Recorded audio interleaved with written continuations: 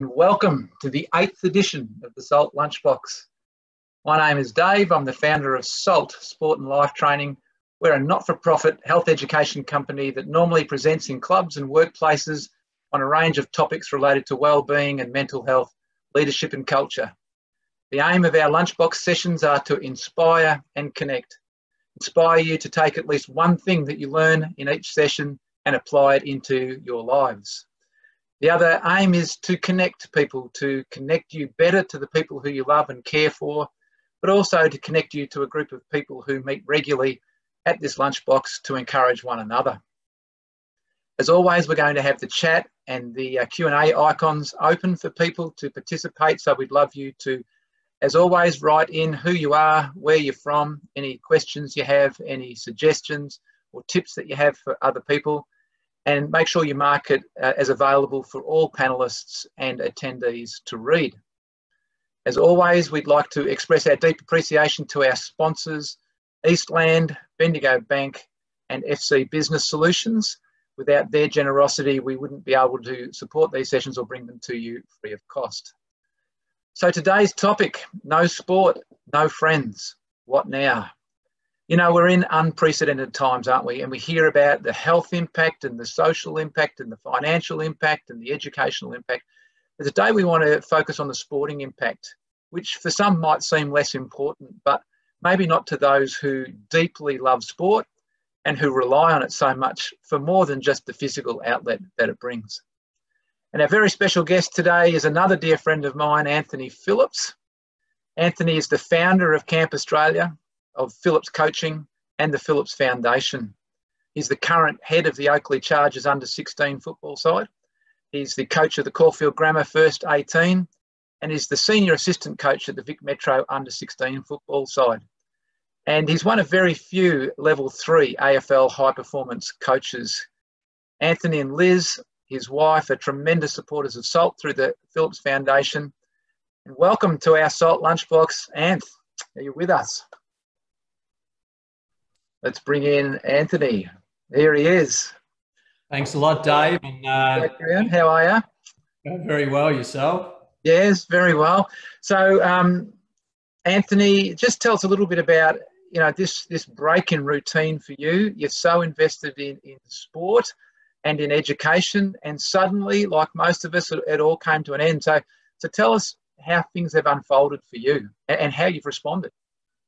Yeah, it's been an interesting time. I mean, to be full on, pretty hands-on, I suppose. Sport, physical activity, you're always on your feet, you're always talking, engaging with people. So now it's online and pretty much you keep doing the education and the connections, but it's just, you know, via webinars and discussions online now and Zooms and MS Team meetings. So it's still, you know, keeping that nice human connection, but just in a different format. Mm. So tell us a little bit about how things unfolded for you. Well, I'll pretty much go into how it all started. Yeah, I mean, just with what I see in, you know, SALT 2, sport and life is, you know, such an intertwining two areas, and then we've used it all through our life, growing up as young children, just living, breathing sport and loving to get outside and be physically active and raise a sweat and play with your mates and learn new skills. I mean, it's just a empowering thing for confidence and your self-esteem. And I think, you know, it's an interesting one when it's taken away all of a sudden in a physical sense. I suppose we see and watch sport as physical activity happening. Yeah, you have to, you really, it does hit you. And I think for the first week or so, yeah, I felt quite unnerved by it and a bit different, and yeah, different emotions going through until the new routines are set. And then I think you settle back into what you can do and can control. And I think that's really what's happened, you know, definitely for us and our family. Having some elite sports people in the household and people that are, you know, all, you know, our careers are all about sport, and our businesses were run pretty much on a sporting coaching model in a lot of ways. So yeah, it's still educating. It's just different ways of doing it, I think. Hmm. So over to you, Ant. Take us through the next 8 to 10 minutes.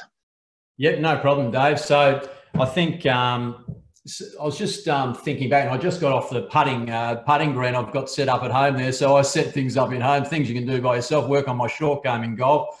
So that was great. But I was thinking back to the pilgrimage to the MCG, and I think as a kid, but also as an adult, you look at the power of sport, and I suppose when you see all those people striving into the MCG, and you're thinking there's players, there's officials, there's coaches, there's people with jobs there, there's functions on, there's a whole range of people, society, almost tribal-like suburbs are coming in to play against each other.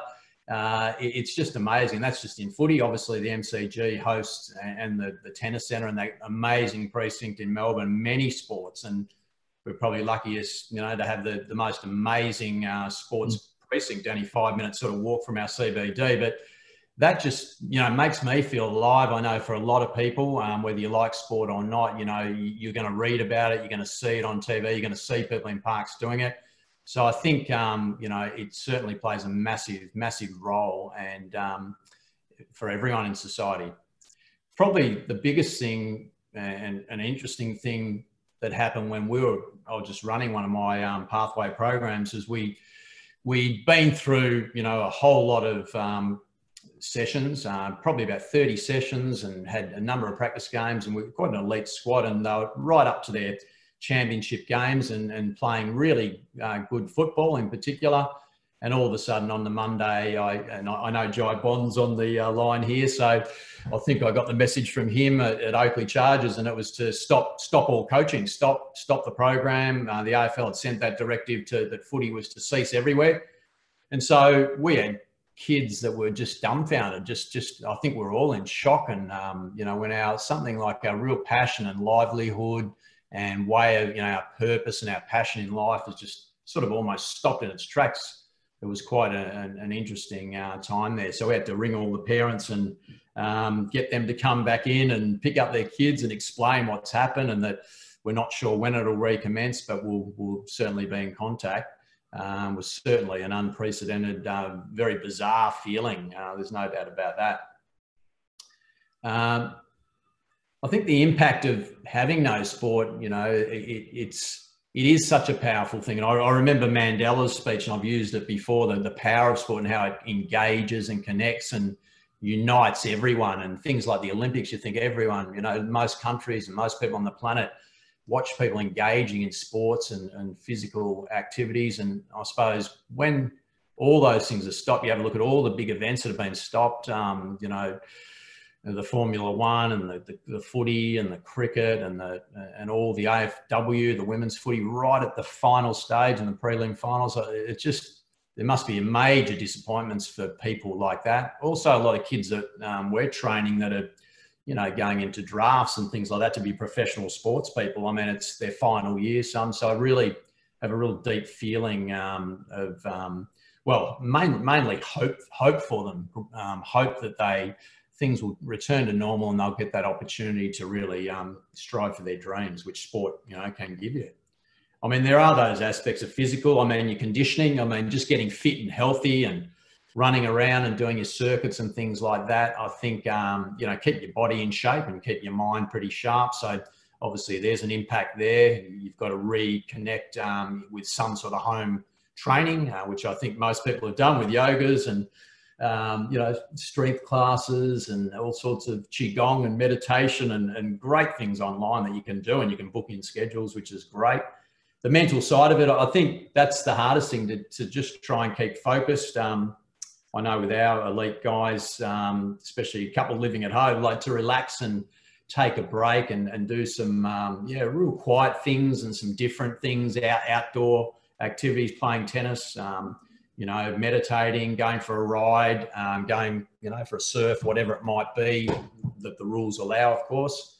And also having study and other interests. I think other working interests are really important, and to follow your careers beyond your sporting routine. So that's a really important part. Obviously, people and general supporters, they're getting the replays of the footy matches instead of the live matches and things like that. But I know a lot of people are getting a lot of joy out of that. So whatever it may be that you can use to keep your mind, nice and clear and still positive.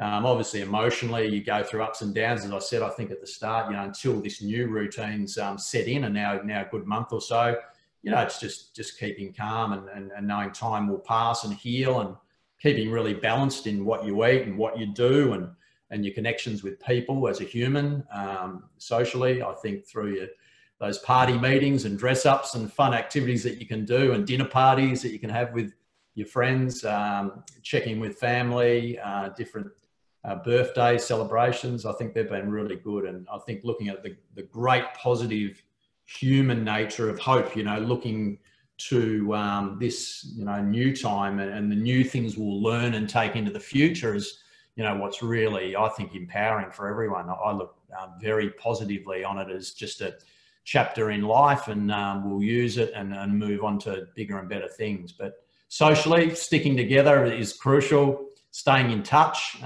this is where the social platforms, and I've learnt more than that about that in the last few weeks from usually my youngest daughter, Lucy. She's fantastic, but the kids too have shown some good, safe ways to use social media in a good, positive way.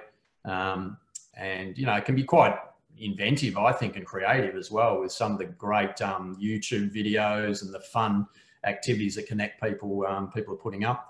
Community also, I suppose that's the biggest one. When you go to your sporting clubs, or you go to your recreational gyms, or people like to be a part of something. I think that's the biggest thing. So to keep checking in, be involved and interested in others, just get out of your own space. We can all go into our own space a lot in these times, but I think it's really important to make sure, you connect with people, and lots of different groups that you come across through your life. Make sure it's been a good time to check back in with, we checked in with college people from 35 years ago. 20 or 30 come in, and we had a great time. We couldn't get some of them offline for about an hour and a half. So that was great. So you've got to support one another, but really lead the way. I think everyone can, my theory around leadership is that everyone can be a leader, and you can be your best leader by watching good role models and learning and reading good books on it, but also practicing leadership. So I think it's a great time now to do that. The connection with players, I know from in terms of clubs, staying in contact with players, schools staying in contact with each other, sporting pathway programs. I think it's been a really big thing of communication and keeping people committed to what were plans, and it may have been stopped, but they've been pushed out a little bit, I suppose, postponed, and we don't know when that start date might be, which is the trickiest thing I've found for young people. When do we go back? Is it a month, 2 months, 3 months, not for the rest of the year? So I think that's been one of the hard things to train for. And I'll talk a bit about periodizing your training, which most phys editors and fitness people know about, but I think that's the real challenge, how you actually raise your intensities at the right time to prepare yourself to come back to playing, especially if you're playing in competition, which a lot of sport is. So I think some initiatives we've had is form mentor groups. We've had mentor groups with coaches and different significant people that young people can ring and contact and ask for advice, and we can guide them with books and videos and information. So that's been a really terrific thing. And I think, we just need to be, as coaches and adults, be mindful of all those protocols and sticking to your, the right sort of language, and making sure we're task focused when we're talking to children in particular about sports and activities and improvement plans and self-development plans that they can do at home, and work with maybe one partner as the rules suggest. And I think also then to encourage the social interaction, to make sure that club websites are up to date. They've got some online content. We've helped out our junior club, Beverly Hills, with the footy. I've had soccer guys, netball, athletics, tennis, just tapping into different coaches to provide online skills, basic things you can do by yourself, with a ball, with a bat and a ball, with a wall, with a 2x2 square meter space, in strength and conditioning activities, and even running and building intensity and more like a game. So there's some fantastic things out there, and they're the sort of things that we've been using for our connected clubs that we work with.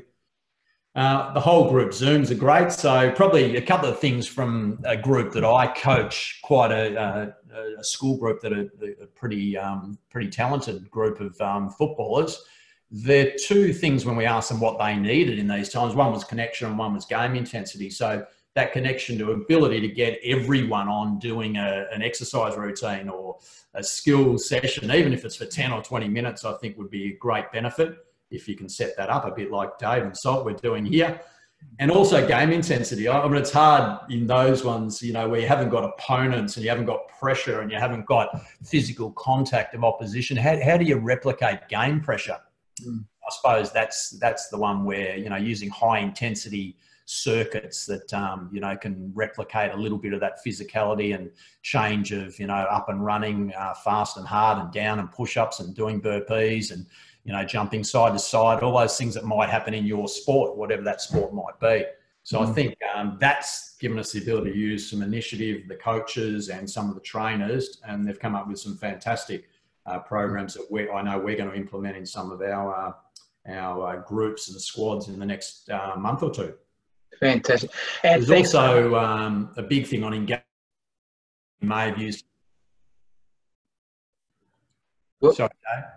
No, that's okay. I was just going to bring in Edwina because we're halfway through our time. So come in and join us, Edwina. Welcome again. And Edwina, just briefly, because you'll say it better than I, you were the founder of Sporting Pulse. Just tell us really briefly about that and also your role with the Commonwealth Games and the Oceania Committee. Okay, Sporting Pulse or Fox Sports Pulse. It's had various changes over the years. There are about half a dozen of us that started that back in 2000, and it was to bring online sports results out to grassroots sport, and working with the AFL, working with Rugby League predominantly, two big sports, and the Eastern Footy League were a very big partner of ours in getting that solution right. But certainly it's now the norm that we can get our own fixtures, results and ladders online. So yeah, and through that work at Sporting Pulse was able to work with the Oceania National Olympic Committee in creating an online environment for the Oceania countries. So out in the Pacific, the countries are quite remote, and we created a platform called Oceania Sport, which was a digital platform for bringing that community closer together. But since leaving Sporting Pulse, I'm back in education, still on the executive of the sports federations. So now as we are contemplating all of the major competitions being cancelled, it's working out how to support our athletes who are now in their home countries. Some have been in colleges in the US, so they've had to come home, and now working how to support them. And I think it's, you know, as Anthony was saying, that social connection is so important. So making sure that we don't just leave them to their own devices, that we're providing that support. And as families, we're just having a go to get alongside them. I think mums and dads will be trying to become more expert in sports, but just getting out and kicking the footy at whatever that looks like, I think is really important, in getting alongside our young people and showing that we really care about what they're going through. Okay, I'm just having a look at some of the comments coming through, and we've got some people joining us today, I think, for the first time. We've had Les Twentyman before, but fantastic. Most people have heard of Les, and we know that he writes articles in the media, but he's working with 600 kids in his basketball club, and Les, terrific to have you, and we might get you on at some stage. I reckon you'd be fantastic to have. Back to you just briefly, Ed, you and I were talking earlier about some of the changes that have happened over the past decade or so, particularly at elite sport, and how clubs have become far more mindful of their wider role, so that it's, you know, not any longer simply about coaching kids or young people to be better at their sport, but it's much wider than that. Tell us about the importance of sport and how clubs have changed and need to change moving forwards. Yeah, I think, I guess my background is also psychology teaching, and that real passion that when we feel connected to our club and that we're part of a team that is beyond just my own personal performance, so that social cohesion is what brings greater success, both individually and collectively. And I think elite teams are finding that it is now about the selection of character above skill. And so I think this is one of the things that we can really work on at this time. There's a huge challenge at the moment where there's so much disappointment for young people as they're missing out on opportunities, whether that's, and I've looked at some of the comments, whether they're the final year of school where they're missing out on representing their school, or someone's been selected for the Hockey Roos for the first time to go to the Olympics and now they can't go. Will they then be still in the team in 12 months' time? All of these perhaps disappointments, we can't control that, but we can control how we respond to that. So what can we do? Not what we're missing out on, but what can we do in this situation? And I think this is where families can, if we want our kids to get up and be active, then we have to get alongside them.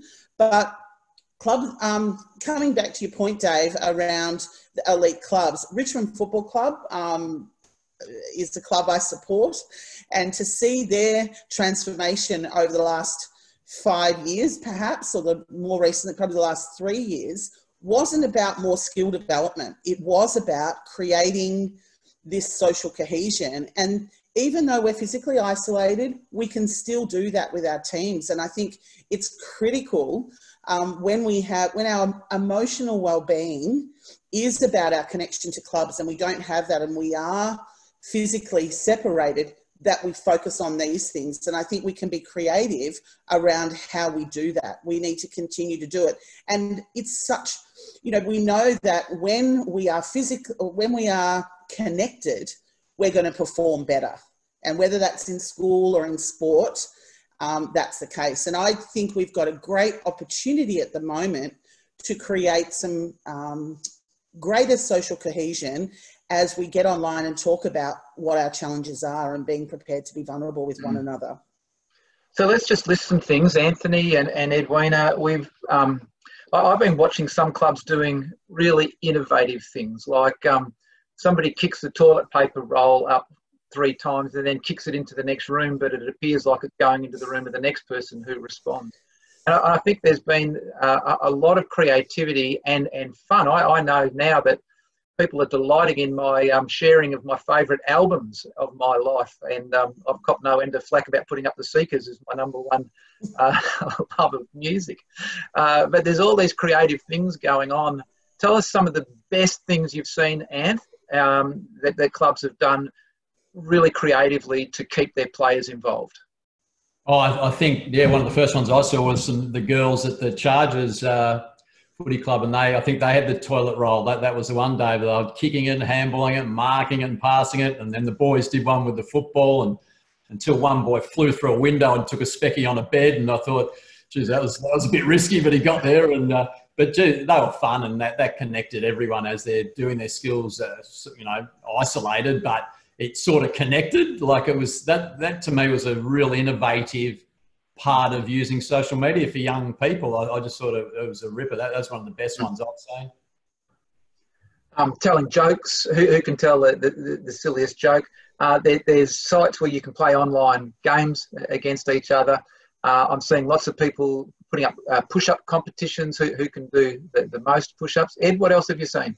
Oh, look, I just think I think running virtual trivia competitions where everyone does a round and, you get your certain topic. And we did a family one the other night, but I've heard of lots of different social groups doing this in this communal participation. And I think this is where footy clubs or, any sort of sporting clubs, netball clubs, whatever they are, have to take the lead in some of this. It may be that an individual player can't do this on their own, but as clubs, we can be facilitators. So it's a bit like schools being facilitators of learning. Clubs need to be facilitators, and even if they may be a little apprehensive about getting on with technology, I think they can do that and see that they have a really, really important role to bring their young people together, because that is what they need. That's what parents need to make sure that their young people are connecting with their teammates so they don't lose that. And I think teams and clubs need to take that responsibility, Dave, and think around these creative things to do. One of the best ones we had, Dave, was just putting through, videos. We call them super skill challenges. It might be juggling or as many kicks as you can do, many goals you can shoot in a row, that sort of thing. So clubs can then make a bit of a challenge list, and so you can beat the records. So it gets it there, trying to achieve something each day and keep working on a skill and technique. So that was another good one. And also, if you're running a strength conditioning, so that athletic performance side of your sport, to actually have accountability, like have a score sheet and a card, so you can see, if I do this work, I am feeling fitter and stronger, and I can progress each day. So there are two other good things I've seen in some of the clubs we're working with as well, that, it keeps kids focused on schedule, gives them something to do each day in regards to that. And as Edwina said, it's got some fun and social, but it's also got some of those bases of sport, that progression and trying to improve yourself and develop fitness and strength and skill. Look, we're getting towards the end. I reckon there's something that I'd like to mention. We used to talk to clubs about these things called TAG groups, and TAG stood for time, accountability and guidance. And we would ask that the leadership groups, or whoever was nominated within the clubs, would have a list of players that they would regularly check in with. Now, my fear is that a lot of players might be doing these things, but there could be players falling through the gaps. And so I would say that as a club, if you know your complete list, including your volunteers and the whole community, and you make sure that every person is in a list that gets contacted, and it might be once a week, it could be through a text message or through another means, but that every person gets checked in on at some stage to make sure that they're okay. Because there will be people who are doing it well, but there'll be others who aren't, and we won't know unless we inquire of them. I'm going to just throw there's some slides to finish up, and here we go. Thank you, Anthony. Thanks, Edwina. 3 takeaway points from today from Anthony. Number 1, that we have to connect, communicate, regular interaction, involve everybody. That's that point I was making. Oh, sorry, slides aren't up. How's that? Can we see that now? Connect, communicate, regular interaction, involve everybody. Engage, set schedules, routines for self together, your buddy, your mentor groups. So make sure that everybody's getting involved. And finally, empower, that whole notion that during this time we can grow in ways that we wouldn't other. We can get better at game strategy. We can get better at a range of sports that we wouldn't normally play. We can take aspects from other sports and incorporate them into our own sports. So they're the 3 major takeaways from today that we'll be putting up on the website and the Facebook.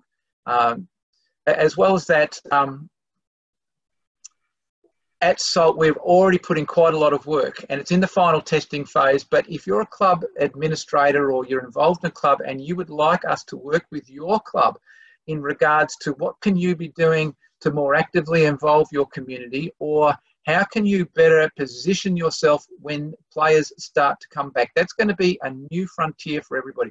What do the clubs look like when we come back, and how can we prepare for that? Then contact Carissa. You can see her details there, because there's some terrific work being done in the background by Dave and Carissa as to how we can get clubs working in this Club Connect space more strongly. Next week, or on Wednesday actually, we're going to be talking about our values. What drives you? What is it, that the inner voice that you learnt when you were very young about what matters most to you? And sometimes that can be used in our favour. Sometimes we need to look at that and go, gosh, is that really who I want to be? So that's going to be a wonderful session on Wednesday. We'd love you to join us. We want to thank Anthony and the Phillips Foundation, Liz, are wonderful supporters of us. Also Bendigo Bank, Eastland and FC Business Solutions. A lot of people can't listen at 1 o'clock. We understand that. So if you've missed sessions in the past or you want to catch up on sessions, then go to our website. There's now a very clear link from the website to the YouTube channel that has all the sessions that we've done, or if you missed one, you can catch them up at other times. That's the Lifeline number, which we always put up in case you are struggling. We know that people need that 24/7 resource that if you are really down and desperate. And so thank you. It's now 1:30. Thanks, Anne. Thanks, Edwina. Thanks to everybody. Sorry we didn't get to many of the comments today. I know that Lane was answering them as we went along. We had some new people today, which we're just so grateful. And we continue to listen to your feedback as to what you'd like to have in the future. Please join us on Wednesday for the session on values. And remember, we do come out of this time stronger, better, richer in the things that really matter. Thanks, everybody.